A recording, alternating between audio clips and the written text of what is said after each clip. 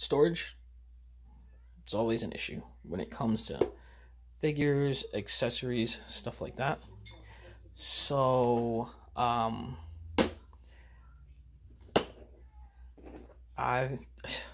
forget where I was. Maybe Home Depot had a bunch of these getting clearanced out. So some people like myself keep their figures in jewelry boxes or maybe like a tackle box kind of thing like this.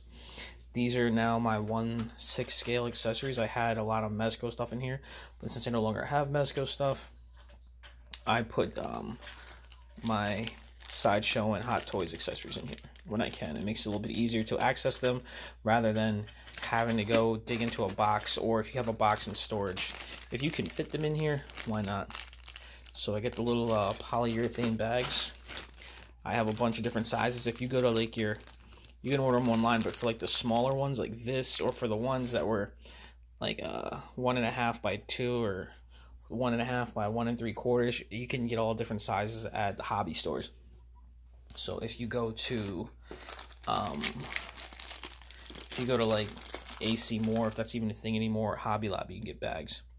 So I got Superman hands, TB League hands in here, all my Joker accessories, all in that one. And then these boxes are nice because these ones have slots. You can remove those slots so you can make it bigger or smaller, any size you want, depending on the accessories that go in there. Again, I forget where these were, but they were like $1 or $2, so I ended up buying a bunch. This one here is nice because this is a bigger one.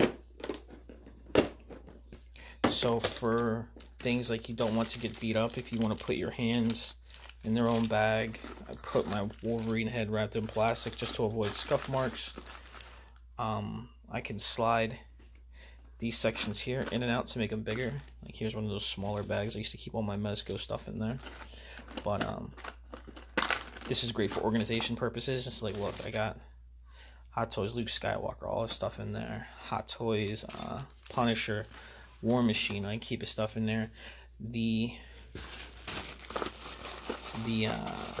nice thing is that once it's closed up, everything's pretty much secure and legit in its spot, and there's no space up top for anything to really slide around. And then in here, more Hot Toy stuff, Spider-Punk hands, Scarlet Spider accessories, webs, all the stuff that came with the Scarlet Spider extra eyes, Spider-Man hands. So if you get enough of these, and then like again, this is cool, I can slot it how I like, make it a small section. So it can be that wide, it can be this wide, it can be an entire row. Swords, long stuff, anything you want, you know, pens. This is good, I guess even for paints, if you have paintbrushes or something you want to keep in there. But, you know, this is just a good way to store accessories. Because a lot of people will be like, how do you store your accessories? So this was great, especially with Mezcos, because like you saw with the little bag, for my Mezco, I could just put, like, you know, an extra head in each bag, and then all the hands would fit in one. Punisher guns, I could put separate guns in here, and then storing your accessories in containers like this really help. Marvel Legends extra hands, if you're customizing, it helps. There are drawers you can do with like the stack drawers, and you can slide out. I scored a bunch of those at Target. They were cheap. I think they were like less than $5 each. But I keep paint brushes in these, and plastic bags and stuff. You can also keep figures and stuff in that, but I like that you can have the smaller compartments. So maybe one figure with some hands could go in here, you know, or big things, and you can just make it, you can customize it, make it as big as you need or as small as you need.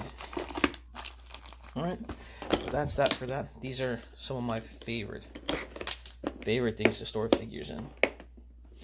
I have these three, and I don't think I have any more at the moment of these, but I love these. They're clear.